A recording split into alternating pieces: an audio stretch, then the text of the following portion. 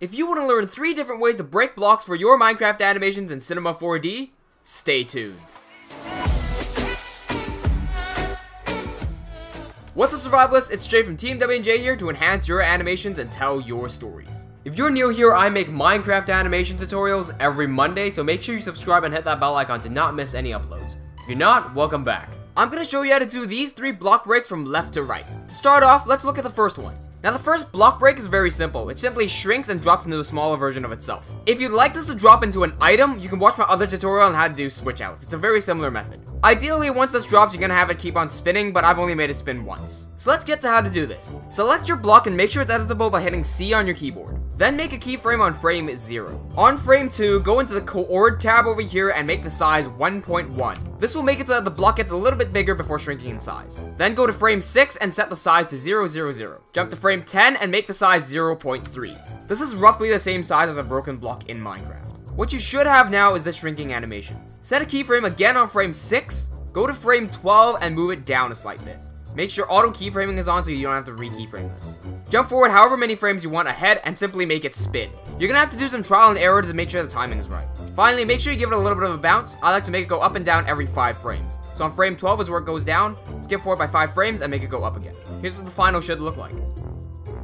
Cool, moving on to the next one, a bit more advanced, but you guys know how much I love my Voronoi fractures. This takes advantage of Voronoi fracture and shatters your blocks into bits. First, create a ground plane. You can do this by going up here to this cube and selecting plane. If you're working within a Minecraft world and you'd like to make this invisible, simply hold Alt and click on these visibility toggles over here till they're red. I'm gonna leave them visible for this tutorial. Right click on your ground plane and select Simulation Tag Collider Body. Okay, now go up to your MoGraph up here and select Voronoi Fracture. I should mention that this is only available on versions R18 or above. Drag your block as a child of the Voronoi Fracture. You should see it instantly be divided into a bunch of rainbow colors. In the Voronoi Fracture settings, disable Colorize Fragments and disable Create and Gone Surfaces. We can leave virtually everything else on default. If you'd like to see me go more in depth with Voronoi Fracture, you can click on this tutorial over here. Cool. So, sticking with the basics, we're going to right-click on Voronoi Fracture, go to Simulation Tags, and select Rigid Body. Now the Voronoi Fracture has physics, but we need to make it shatter.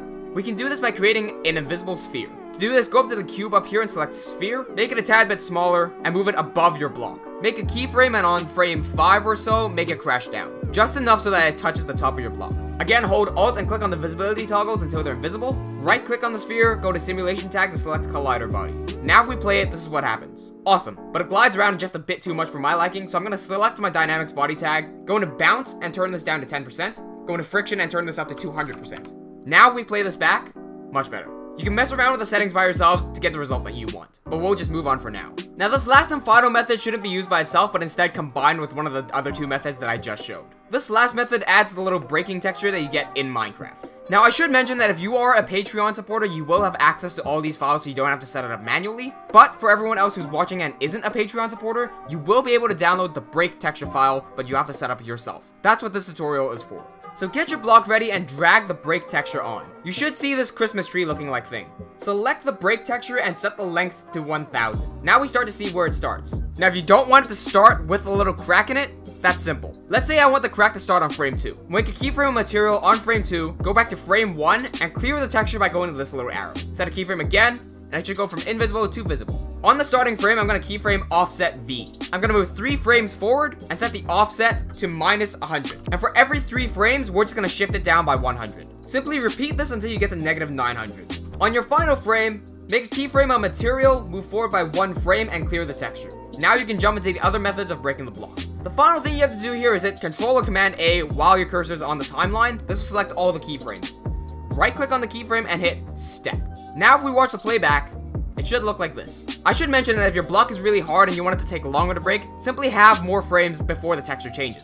And if you want it to break faster, just reduce the distance between the frames. Hey, do you want to learn animation but don't know where to start? Why not check out my Beginners to Advanced playlist designed to help you improve your animations right here. If this video has helped you, don't forget to share it and help your friends too. I'm a YouTuber trying to influence and change Minecraft animations for the better while working on my own animated series, Tevaslier. You can play a massive role in the development of Tevaslier by watching more of my videos or checking out my Patreon. With that said and done, this has been Jay from TeamWnJ to improve your animations and tell your stories. Cheers!